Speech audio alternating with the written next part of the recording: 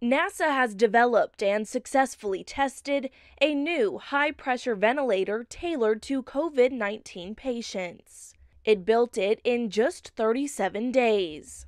It said the device, called Vital, can be built faster and maintained more easily than a traditional ventilator. NASA says it uses fewer parts, with components available in existing supply chains, and it can be modified for high-capacity field hospitals around the world. Director Michael Watkins at NASA's Jet Propulsion Laboratory in Southern California said, "We specialize in spacecraft, not medical device manufacturing. But excellent engineering, rigorous testing, and rapid prototyping are some of our specialties." When people at JPL realized they might have what it takes to support the medical community and the broader community, they felt it was their duty to share their ingenuity, expertise, and drive. The space agency said Vital is only intended to last 3 to 4 months. It's specifically for COVID-19 patients who don't require a more advanced ventilator.